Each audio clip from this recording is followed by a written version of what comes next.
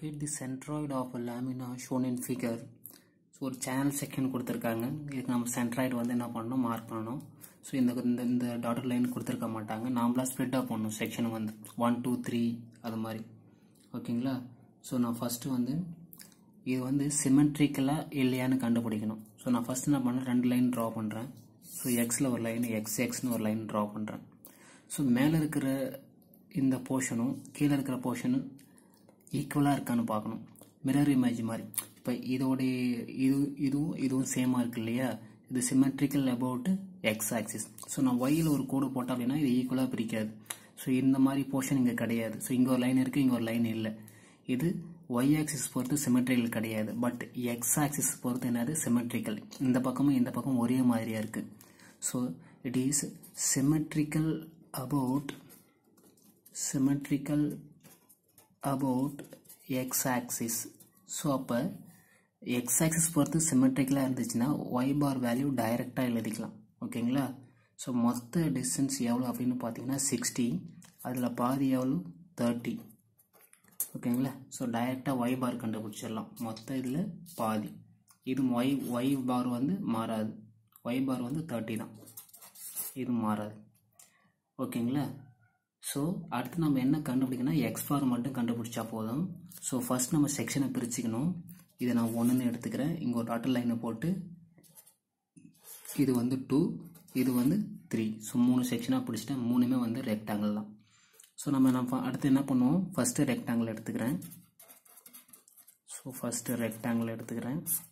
ஓகேங்களா? Rectangle 1 A1 that is equal to B1 into D1.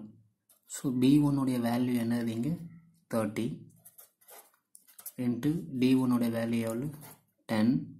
So that is equal to 300 millimeter square.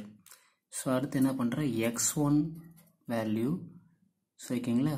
So இதோடைய centroid எங்க இருக்கும்? So இதான் நமக்கு reference axis. ஓகேங்களா?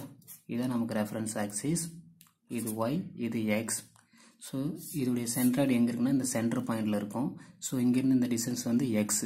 ஸோ ஒய் இதுக்கு கண்டுபிடிக்க தேவையில்லை, ஏன்னா ஒய் பார் வேல்யூ நம்ம ஏற்கனவே கண்டுபிடிச்சிட்டோம். ஸோ x1 வேல்யூ மட்டும் கண்டுபிடிச்சா போதும். ஸோ 30ல் பாதி எவ்வளோ 15 மில்லிமீட்டர்.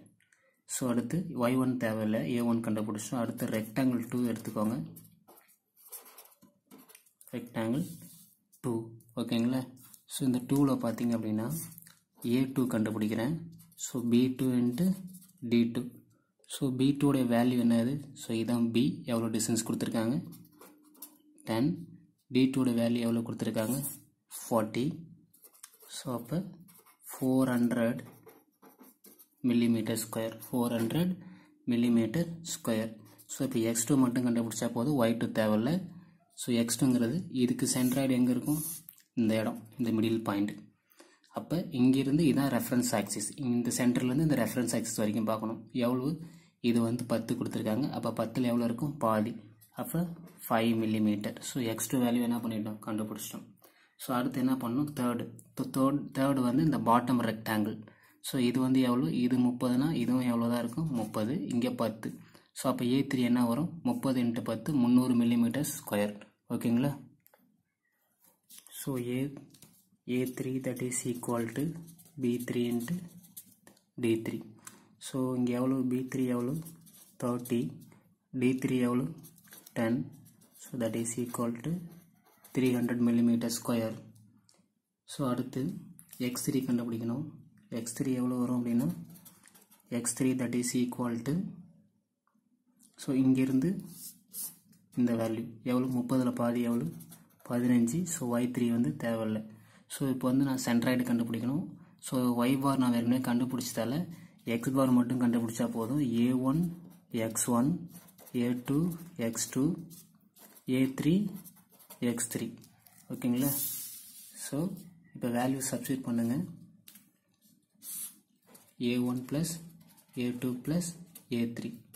ஸோ நம்மள்ட்ட இருக்கிற வேல்யூ என்னது? A1 ஓட வேல்யூ வந்து 300 into x1 ஓட வேல்யூ வந்து 15 plus A2 உடைய வேல்யூ வந்து 400, x2 வந்து 5 plus 300 into 15. ஸோ இதெல்லாம் நமக்கு தெரியும் எல்லா value. So A1 value 300, A2 value 400, so இது 300. ஸோ எக்ஸ் பார் வேல்யூ வந்து 11 மில்லிமீட்டர். ஓகேங்களா? ஸோ இப்போ எக்ஸ் பார் கண்டுபிடிச்சிட்டோம், ஒய் பார் கண்டுபிடிச்சிட்டோம். ஒய் பார் வந்து 30. இது டைரெக்டாக கண்டுபிடிச்சிடலாம். ஏன் டைரெக்டாக கண்டுபிடிச்சோம்? இது வந்து symmetrical about X axis. So இப்போ நம்ம கொடுத்துருக்க செக்ஷனில் பார்த்தீங்க அப்படின்னா எக்ஸ் பார் என்ன கண்டுபிடிச்சோம்? 11. ஸோ இங்கேருந்து இந்த இடத்துல. ஸோ சென்ட்ராய்டு எங்கே இருக்கும் அப்படின்னு பார்த்தீங்கன்னா இந்த டயக்ராமுக்கு எக்ஸில் வந்து 11. ஸோ இந்த இடத்துல வரும். ஒய்யில் எவ்வளோ 30. ஸோ இந்த பாடிக்கு இதோடைய புவியீர்ப்பு மையம் வந்து இந்த புள்ளியில் வந்து செயல்படும். ஓகேவா? தேங்க்யூ.